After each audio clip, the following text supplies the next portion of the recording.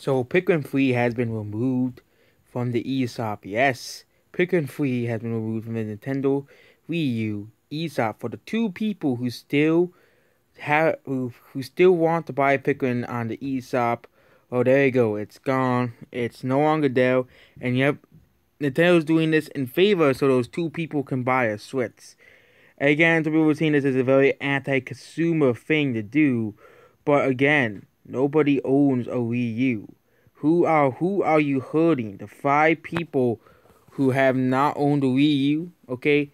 The 5 people who still own a Wii U and play it regularly. Nobody. And yes, it is pretty bad that Nintendo's pretty much devaluing the Wii U. But again, I think the reason why Nintendo's releasing these Wii U games on the Switch to begin with was because of the fact that they worked so hard on a lot of these games to the Wii U, and the games didn't sell too well on the Wii U. So Nintendo wants to make back the money making these games on, of course, the Switch. Because it has proven to be a success. Mario Kart was a success. Let's look at the best-selling Switch games. This game is the best-selling Switch game. It's a Wii U port. And yep, no other Wii U port has only sold 10 million copies. The second one is New Super Mario Bros. U Deluxe. And yeah, that's the second one. Link's Awakening, that's a remake. A remake. Yeah, people say it's a port, but it's a remake. But yep, Wii U games have done pretty well. Donkey Kong Tropical Freeze, that's really been updated in a while.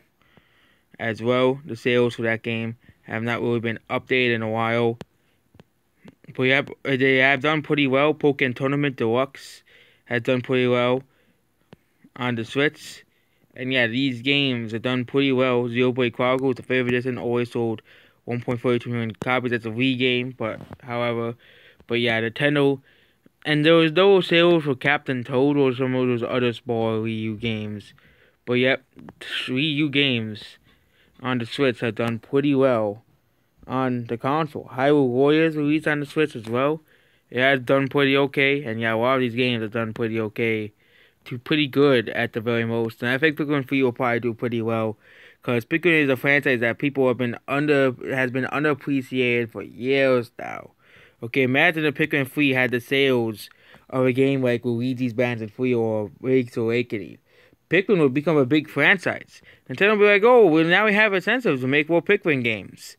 Okay, yep, so that is Pikmin has been removed from the eshop. And yeah, you can still buy the physical copy, you can still play it on your Wii U. Or if you still already have downloaded it, you still don't have any problems downloading the game because you already own the game. So for the 2 people who haven't bought the game on the Wii U, so, it sucks to be you. Goodbye.